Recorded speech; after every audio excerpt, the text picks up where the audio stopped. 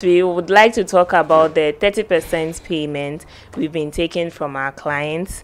We started in April, which we had a little concerns and we would like to address it. I think Mr. Felix is basically into that department and he is going to best explain to us what measures has been put in place for that. So kindly let us know what you think. Thank you very much, madam. I think, let me explain from one angle before I get there. Okay. With the finance department, we actually came up with this idea because there are clients who actually ship packages and the package gets to Ghana, they should come for it, it becomes problematic. Yeah. So what we do is that we ask you to pay some portion, that is the commitment fee. We're taking 30%. So now we ask you to pay a commitment fee. Then when the packages come, you subtract, it's not that we subtract the amount you paid from the total bill we are giving you, then you pay.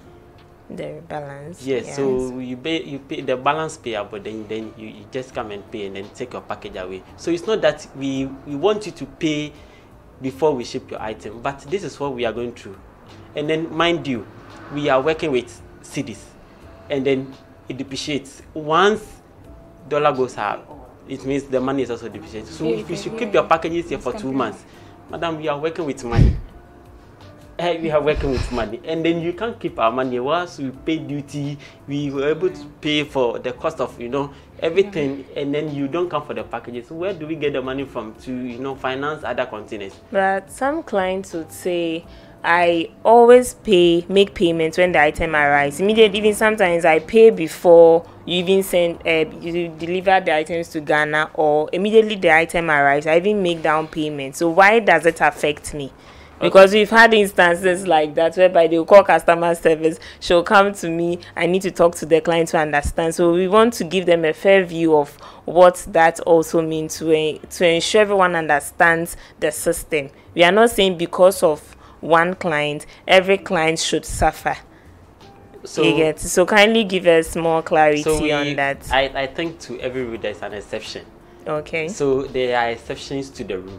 But the thing is that generally, that is what we are doing because it's making our work very difficult. So we are saying that if you take something to the warehouse and then we value it and then we know that, okay, probably this is the amount you are going to pay, and then okay, this such a person, okay, then pay commitment fee and then we load your package. It's not that that money is part of the total payable. So when the package comes, probably you're supposed to pay 6,000 in all. When it comes, maybe you've paid 2,000 already. So you pay the balance of 4,000, you come for your package. What if the dollar rate has increased? As at then it was 6,000 and he paid 2,000 and it's left with 4,000. The item gets to Ghana, dollar rate is higher than what she paid for. Okay. That means the amount will change. It can even be more than the 6,000 total amount she was supposed to pay. When the person is making the commitment fee, you're not going to charge the person with the dollar rate at that time. You're just put an amount down.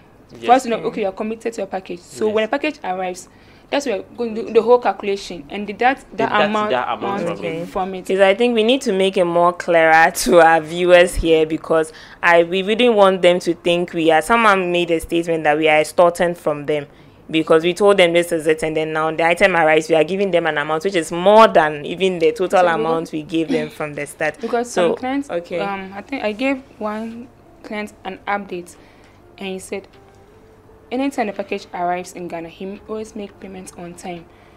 And also he said that he doesn't want to make payments when the package arrives. He wants to use that current dollar rate. So when we give you an update and we ask you to pay commitment fee, you're not going to use the dollar rate at that time. Yes, at the time to calculate and give it to you. No, you're just making a down payment. Maybe when the package arrives, it's supposed to be like 6,000 Ghana cedis. And when we give you an update, we ask you, okay, pay 2,000 down. Then later, when the package arrives and you do all the calculation, they'll just do the deductions. Okay. So it's still the same. But so basically, our dear viewers, we want you to understand that we are only taking down payments so that when the item arrives, we give you the total amount as per the CBM of your item based on the current dollar rate. Then you pay, we deduct it from that amount you paid, you deduct the amount you paid from the total amount to give you your balance payable. Yeah. So we are clarifying this here. Kindly take note. And then there are terms and conditions to attach to that. You know, there are some packages that come with heavy weights, Okay. which requires forklifts to lift them. Okay. Those packages, it means that one too, we have to adjust it a bit so that at least you pay something little for the forklifting, so that Okay. at least we can offload it, and then when you are coming for it, we can actually load it to your vehicle. Okay.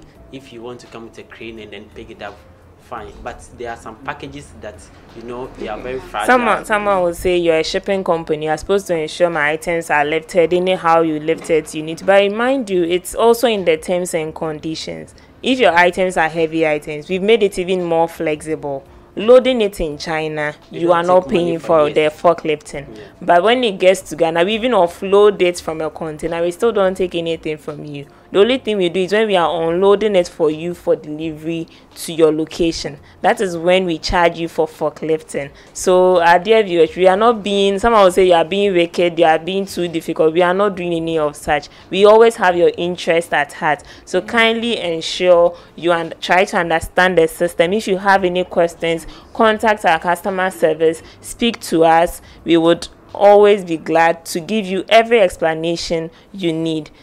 For now, we'll say thank you, our dear viewers, for joining our episode today. And also, thanks for my panel members here, my team members here, who are always here to support and explaining things to us. Don't forget to comment, like, share our video to other people. Someone needs this information. So kindly do all and help us share this information out to the general public. Thank you and have a nice day. Bye.